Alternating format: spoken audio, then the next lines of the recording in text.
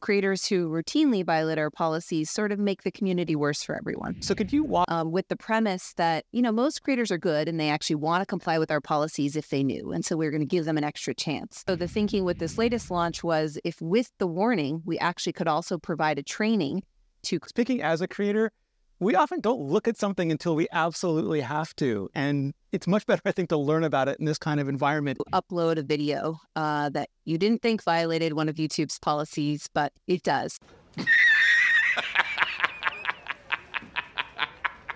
Are